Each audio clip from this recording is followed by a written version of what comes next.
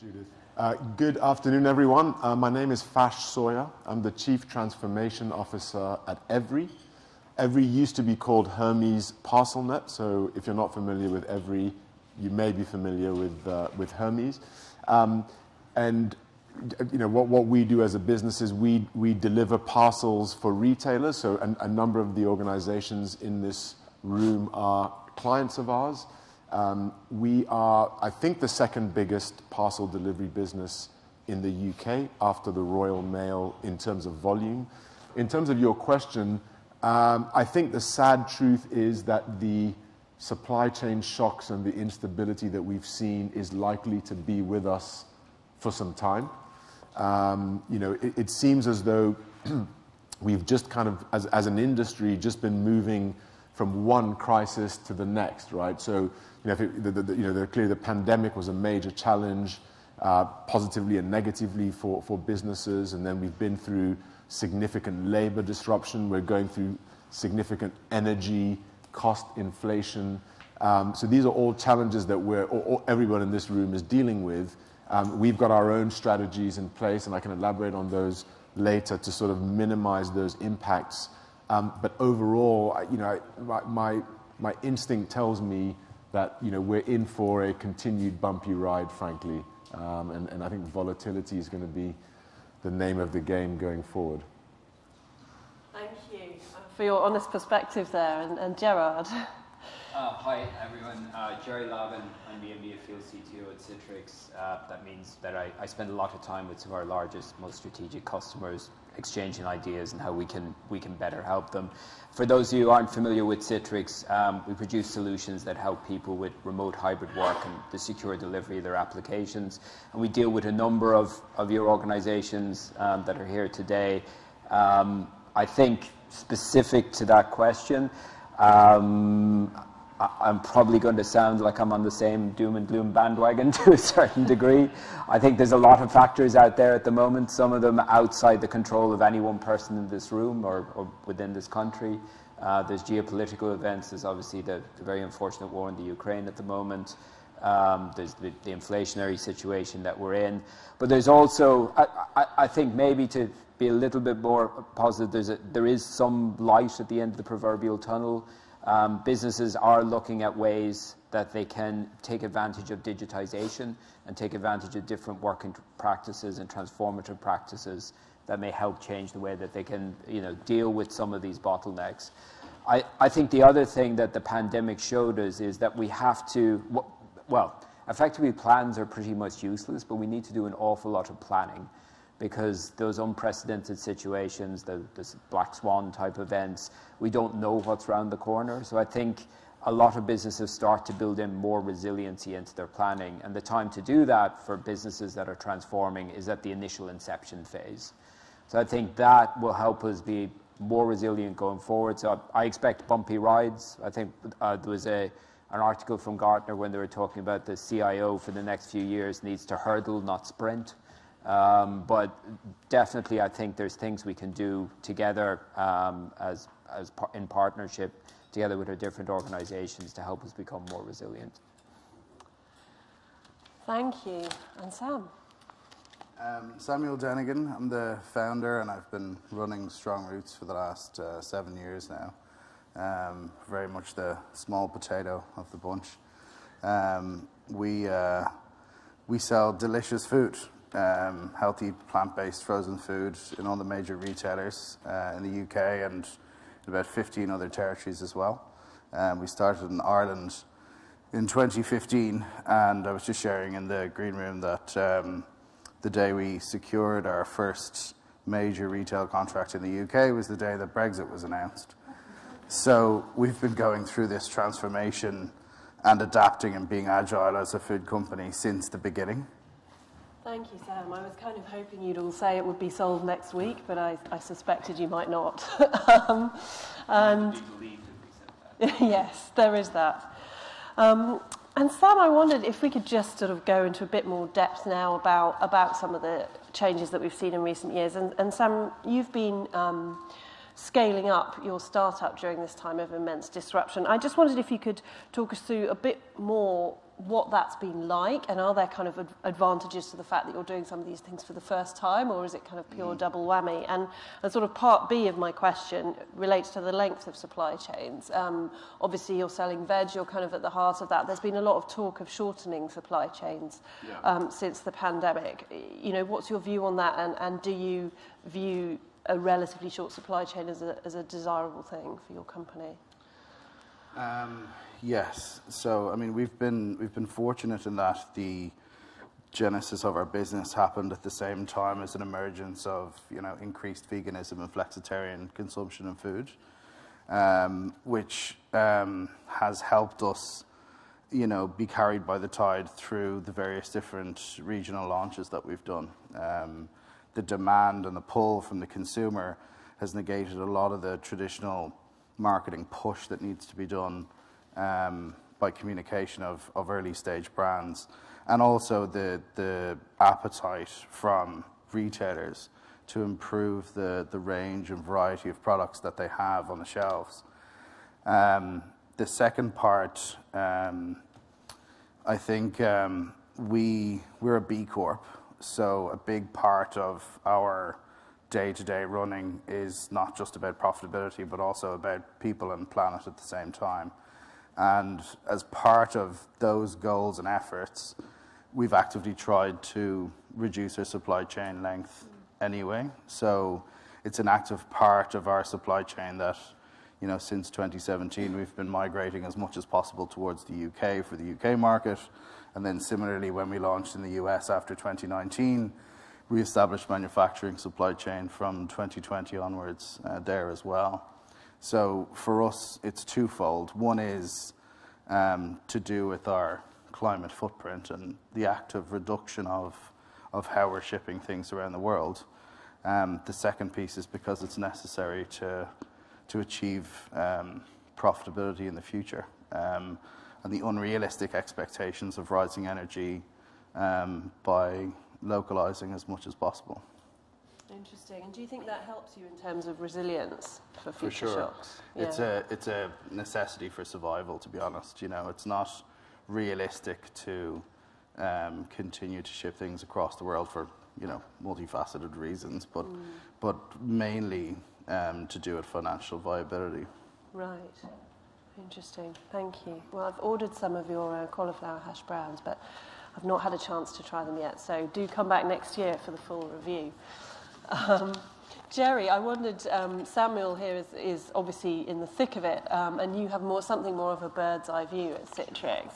I wondered if you could comment on how much relocalization or diversification of supply chains has taken place since the start of the pandemic from your perspective, and also whether the disruptions we're talking about have affected the digitization of supply chains. I think we've seen with our customers a lot of different approaches to that. I think in the manufacturing space, we've seen probably, I think it was 75% of UK manufacturers looking to localize or onshore or reshore. However, I think for many businesses, especially some in the retail space as well, we've seen rather than a diversification of local suppliers, we've just seen people carry more inventory locally as well. Because it takes time to build those new factories, it takes time to find those new suppliers. And where we often come into the mix is the onboarding of those new suppliers, whether it's, you know, connecting their people into a retailer's system securely, or securing the APIs around that. So that takes time. But I think you're seeing a lot of other, I think, broader political and economic elements playing into that. So in the US, we've, you know, seen the Chips and Science Act this year, where they're investing heavily in local semiconductor production as well. I expect that to obviously have a knock-on effect. We're seeing things like here in the UK similar to that as well. So I think businesses are attempting to do that, and there's obvious benefits. Sam mentioned about some of the cost and environmental benefits to doing that as well. But I think businesses are weighing that up against their well-established supply chains that they already have, right? Especially, we'll say, in the semiconductor space, there's a huge weight of capability, we'll say, in Asia that's going to be difficult to implement and overcome here as well. And I think in some conversations I've had, people are hesitant to throw out everything they've already done because, you know, I think there was a study from the World Bank that if we do too much onshoring or reshoring too quickly, it's going to have a detrimental effect both to the local economies but to emerging economies as well. So people are weighing that up. And again, factories take time, building out those new supply chains take time. But I think the other part to your question, the digitization, that generally can be done quicker, especially with the capabilities that are available now. So we're seeing much more interest in and investment in the digitization and how that can transform the supply chains. And also, I think not just the shortening of the chains, the greater resilience in there, but great interest in how that can have sustainability benefits as well, right? Making sure that you don't have empty containers floating around the world, making sure that things are available, weighing up that the just-in-time demand or approach versus the requirements for additional resiliency. So we're seeing people, I would say, within my customer base, effectively taking two broad approaches. One, looking at their overall supply chain and where that it would make sense maybe to reshore that or shorten that, but also digitization as part of a broader digital transformation process. In the biggest sense, because I think we use the term digital transformation to mean pretty much everything at the moment. So, yes. Yeah. But it's interesting, as you've both mentioned, how the resilience and the sustainability agendas can sometimes actually dovetail quite nicely together. Yeah, no, absolutely. I think things like use of blockchain for traceability and some of those other emerging areas, the ability to use some of the big data capabilities and the AI and ML to make those supply chains more efficient. I think they're all areas that people are investing in. But I think there's some hard material facts as well about where materials exist and where the factories that produce them exist as well today. Thank you. And Fash, I wondered if we could come back to you. I have a fairly simple question for you, which is simply that you're the Chief Transformation Officer. Tell us about the transformation. Right. Okay. I'll try to keep it brief. But as I said at the beginning, Evri's a business that has grown significantly in the last few years. We have private equity shareholders who have, as a lot of private equity shareholders do, very ambitious plans for the business. And so we've taken on a pretty challenging and multifaceted transformation journey, which we're a couple of years into that journey. And I think the big elements of it are, firstly, in our operations. Because we've sort of scaled up so quickly, we have a lot of work to do to kind of really bed in the growth and to really streamline our operations. Because for us, our real proposition to our clients is being the lowest cost, best value for money parcel delivery business in the UK, right? So at the heart of our transformation is maintaining that leadership, what we think is leadership in terms of the efficiency and cost leadership in our parcel delivery, right? So that's an important operational element to the program. But related to that is the quality and the service that we deliver, right? Because as in the scramble for growth, I think it's fair to say that the level of quality and service that we deliver is not consistently at the sort of 98, 99% level that we would like. So actually putting in place improvements in our processes, using data to help drive that, to drive that level of service performance up and the customer experience up is another big element of our transformation journey. The third part of it is growth. Right, so the core of our business is large UK apparel retailers, and that remains the heartland of what we do. But in addition to that, we are looking to grow in new parts of the market. So international shipping from UK retailers who want to reach consumers internationally is a new service that we've launched, and actually we're seeing a lot of really exciting growth in international. In addition to that, we've also launched fulfillment, which is more targeted at SME retailers, not the large corporate retailers, where we do, in addition to doing parcel delivery, we also do warehousing and picking and packing, which gives a kind of one-stop shop for medium-sized retailers, which creates cost efficiency. It also creates a lot of energy and carbon efficiency, because actually you're removing the number of transportation legs in the parcel journey from retailer to the customer. The ESG agenda is right at the top of our transformation program, and we really do think about the E, the S, and the G in terms of transformation. And clearly, we are a logistics business. We have a big carbon footprint, and so having a plan to deliver net zero operations to our retail customers is really important, and we have set out a net zero 2035 strategy. We've built a roadmap which gets us to within something, with a residual CO2 level of about 20% of where we are today. So our roadmap doesn't completely get us to net zero, albeit we're confident that with innovation and technology over the coming decade and a half, we're pretty confident that we will get there. And then the other part in the sustainability space of our transformation program is all about people and labor, and also we have a network of self-employed couriers, and so actually having a sustainable, attractive model when there's a significant war for talent out there for kind of final mile delivery companies, because we're competing with Deliveroo and all of the delivery companies. Putting in place a sustainable proposition for those self-employed couriers is another big part of our transformation program. So those are kind of the big highlights, if you like, of the transformation program that we're undertaking right now. Thank you. And you anticipated my next question, actually, with the labour shortages. I mean, have you sort of had to make significant changes in the light of that to what you offer? And I'm also wondering what your outlook is on the labour shortages. We've obviously got a fast-changing economic situation. Will it continue to be this tight, in your view?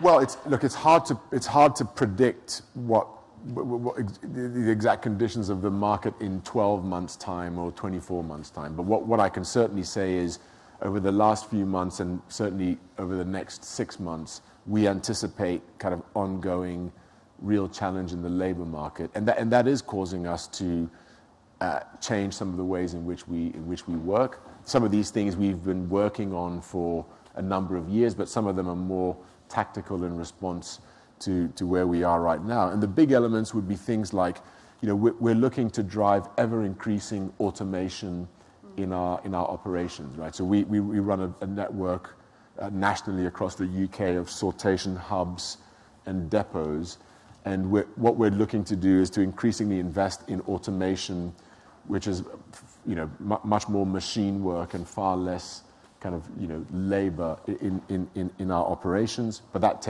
obviously takes time. You can't do that overnight, but that's a journey we started a while ago, and I think we're really seeing the dividends of those investments in automation that we started to make even before the pandemic.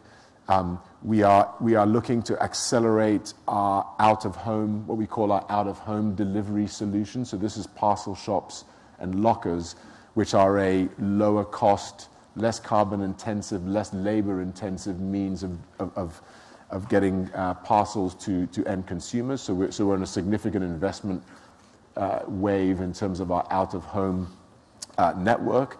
And then in terms of our labor model, we're having to shift to a higher proportion of permanent labor versus temp labor in our operations, because historically we've had probably about a 50-50 mix between permanent staff and agency staff. And what we're finding is, relying on the agency market to go in for sort of short-term boost to labor is becoming more and more challenging. So we're sort of shifting to more of an 80-20 type model, with employed staff versus agency, to kind of take away the volatility that we're seeing in that agency market.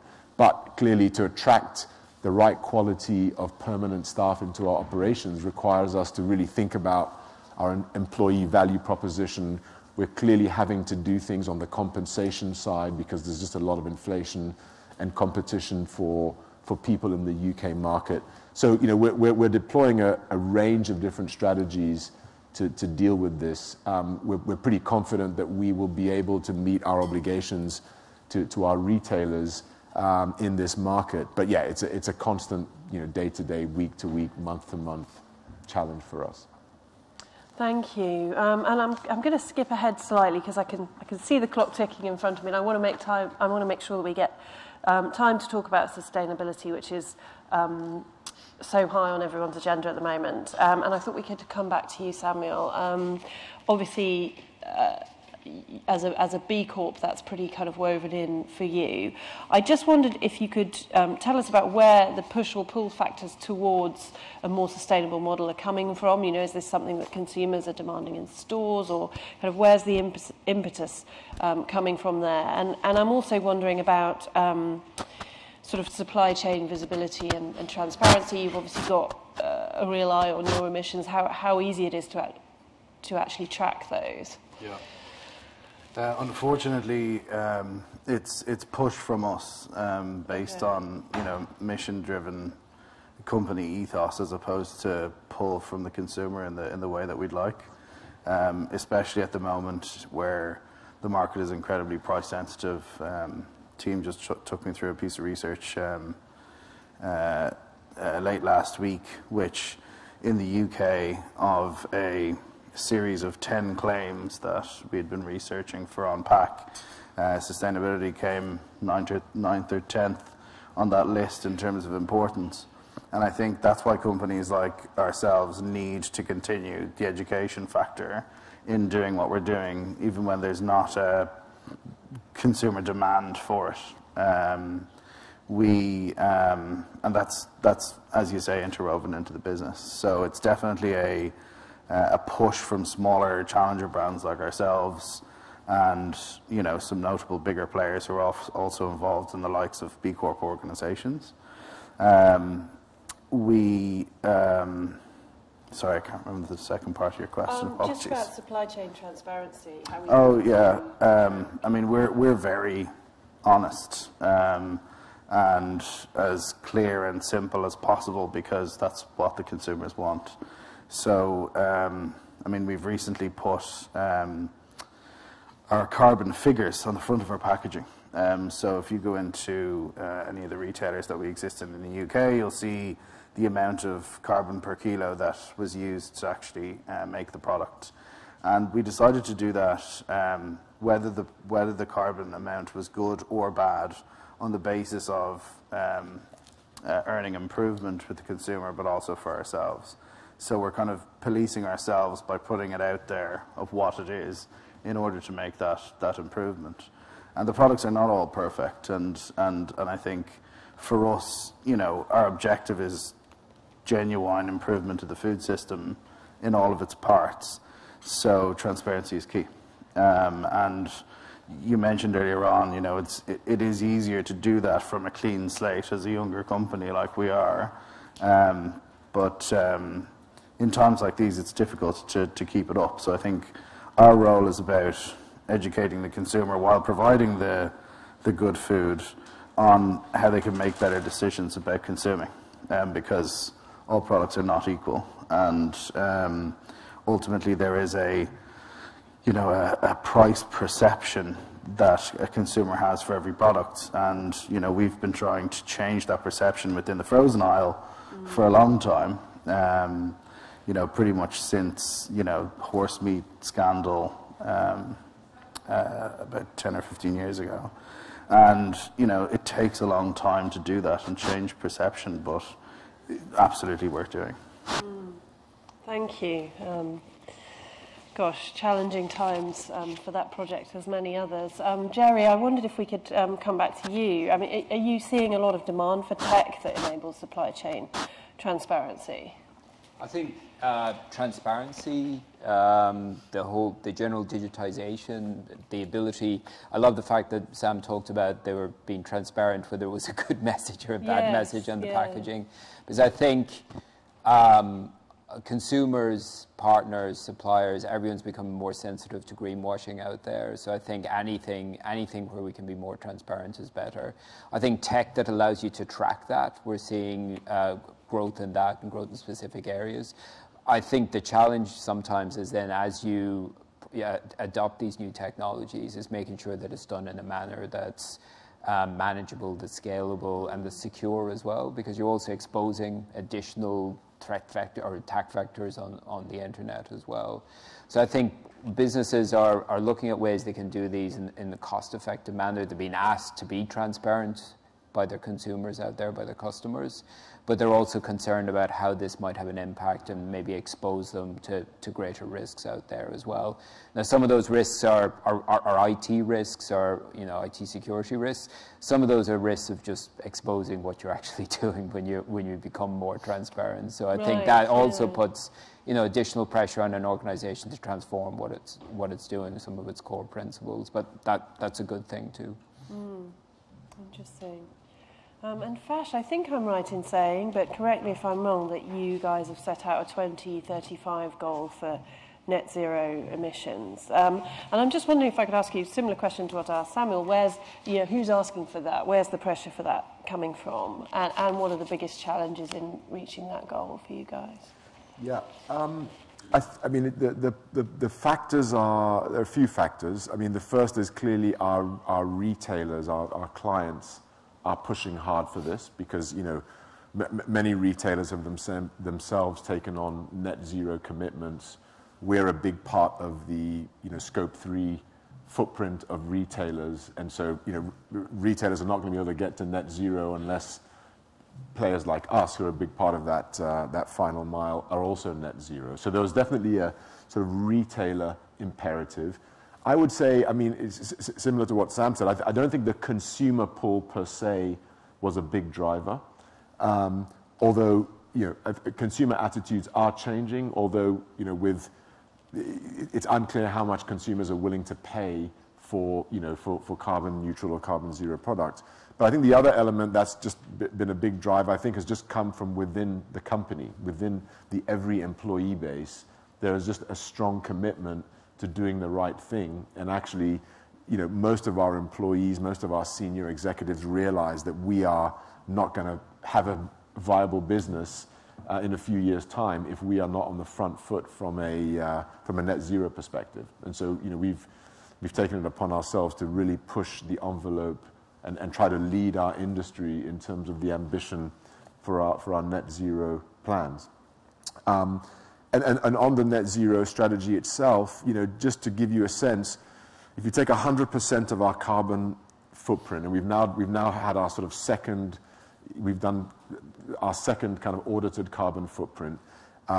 If you take 100% of our footprint, 20% of it is from suppliers. So kind of, carbon that we import into our supply chain. About 40% of it is our own internal operations, our warehouses, our transport, and so on. And then about 40% is the final mile, which is the sort of self-employed couriers who do the delivery of those parcels to homes across the UK. We're very confident on the 40%, which is directly within our control. We've got a very clear plan, and we're making great progress in terms of getting that down to net zero, and that's through moving to kind of 100% renewables in all of our operations. We have about 40% of our trucking fleet which operates on CNG biomethane, which is about 90% reduced carbon compared to diesel. As I said, we're rolling out out-of-home delivery solutions as an alternative to couriers delivering to home. So that 40%, we're very confident we've got a clear roadmap. In terms of the final mile, that is the most challenging. Because we don't directly control the vehicles that the couriers use, it's all about actually migrating that final mile to electric. And that's challenging, right? So we're deploying a lot of different strategies. In some cases, we are kind of directly integrating vertically into that final mile. So in a lot of central London, we operate electric vans and we deliver through Evri employees. We're also looking at different incentive schemes to motivate couriers to adopt electric vehicles. And I think it's a trickle right now, but we think that momentum will really start to build in the coming few years. So there's a whole range of things that we have to do, but that final mile what we call the final mile, which is from the last point of our sortation network to people's homes. That's the really challenging part to electrify in a short space of time. Right. Thank you. And I thought we should probably hand over to you guys if we have any questions from the floor. Looks like we've got one over here. Hi, this is Sawyerr from Citibank.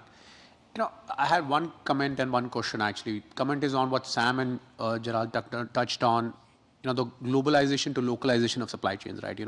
And it's a kind of a vicious circle, right? Because the moment, the more local you become, the cost pressures and, you're losing the efficiencies of scale and others.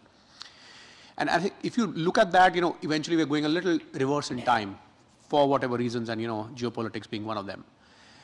On the forward path for it, I have a question to understand which parts of supply chain in your businesses you think will still remain global and which will actually make sense to become local, or do you think everything should go one direction?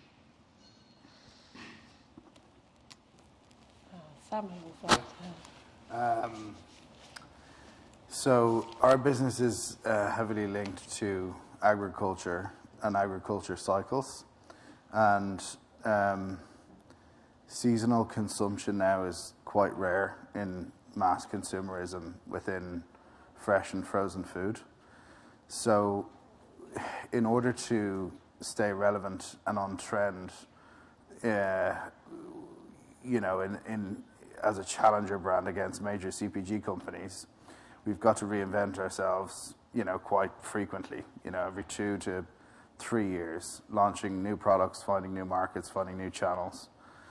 So what we try to do with the localization of our manufacturing is to try and use as many trends that fit that local cycle as possible.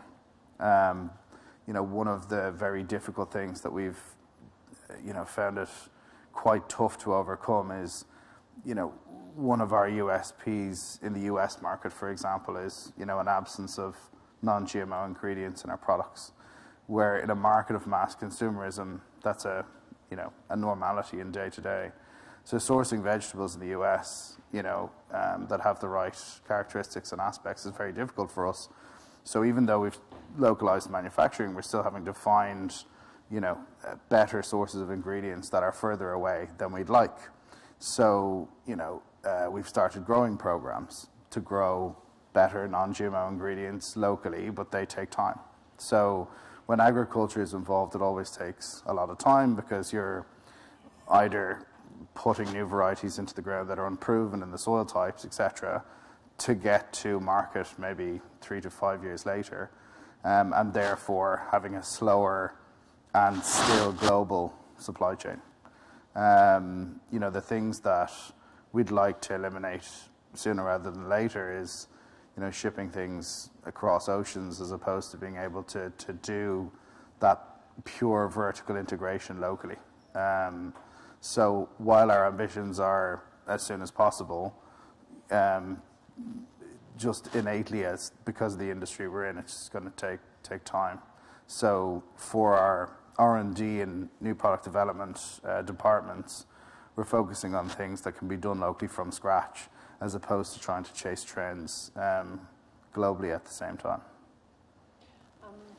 Thank you, Sam. I was interested in your point about parts of the supply chain that will remain global, and I wondered if that might be one for you, Jerry. You've already mentioned semiconductors as an area where we're not going to suddenly develop huge manufacturing capacity in fresh parts of the world. Are there other areas like that where you can't see shortening anytime soon? I mean, I think where there's already huge investment in manufacturing is going to take time, and there's things that the reason we've seen particular spots become particularly relevant in an industry is they're very, very good at it. They have the build-up of skill sets, they have the efficiencies, they have the integrated local supply chains that they need. It takes a long time to pick that apart if you wanted to pick that apart. But I think what we'll see is, again, probably some instances where it makes sense, where there's investment, right? I spoke about the US CHIPS Act, some of the investment that we're seeing here in some specific skill sets. I think regulatory pressure will probably change some of that, specifically what's built within or made within each region. And I think access to the talent to do that as well. I think that's been, Fash mentioned that earlier as well. Access to the people to actually do the work is going to affect where you can actually move some of those supply chain elements as well. And I think even though there's ability for us, we've all kind of proved we can work from different locations, we can work effectively remotely. That's really only affects probably about the 1/3 of the workforce who are capable of working in that fashion, and those people who need to be on the factory floor or on the front line of creating these parts of the supply chain. They're obviously going to need to be co-located with where that infrastructure is. So I think it's like everything, we saw it probably in the 90s when we started to see a lot of trends for offshoring things like contact center and then nearshoring and onshoring. I think what businesses are building now is probably both the flexibility and the resiliency in supply chain so they can take advantage of changes in the situation. And where it makes sense to do things more locally, or where you have to because of the sort of industry you're in, like Sam, it makes sense to try and find those new suppliers. But it takes time, and I think there's still going to be a large pocket, we'll say, of the semiconductor industry in China, the US putting a lot of investment into that and gradually starting to develop capabilities, and similar in other industries as well. Thank you so much. And I'm really sorry, but I'm not sure we've got, well, maybe we can squeeze in one more quick question. If you could make it snappy, thank you so much from over there. Hi, I'm Sherwood from Cognizant. You mentioned sort of shortening the supply chain was key in fixing some of the issues in the long term. How do you see technology driving that process? How do we see technology driving the process of shortening supply chains? I think that might be another one for you, Jerry. Sure. I think we've seen, I mean, this is nothing new for anyone in the room, but we've seen a rapid digitization of a lot of businesses over the last few years. And even very, very traditional businesses have invested heavily in their B2C and B2B capabilities. And I think it's that and emerging technologies around that support traceability, which comes back to the sustainability element of that. I think those are going to play factors in, how traceable they are. I think to Sam's point about concerns about sourcing, we'll say vegetables in the US, I think the emerging technologies that support that kind of traceability are going to support more localization of supply chains. And again, I think the growing capabilities around integration between different systems, so those API-led capabilities that allow different partnerships to evolve very, very quickly. I think just to roll back to like a point I made earlier, it takes a long time to build factories. You can roll out APIs and integrate with people a lot more quickly. I mean, given the reality of security and regulation and things like that. But I think it's that ability to integrate, take advantage of capabilities, and also take the data from that integration and see where things make sense more locally versus going back to a more global supply chain. And there's going to be realities in that based on the industry you're in, right? If you're a fashion retailer, if a huge amount of your production is already done, we'll say in the Far East, it may take time to bring that onshore. But there may be elements of that you can use digitization to bring on new partners quicker in that space as well. So sorry, very, very roundabout answer to probably a question that probably needs another session at the next FT Live event. Thank you. Send us your requests now for next time.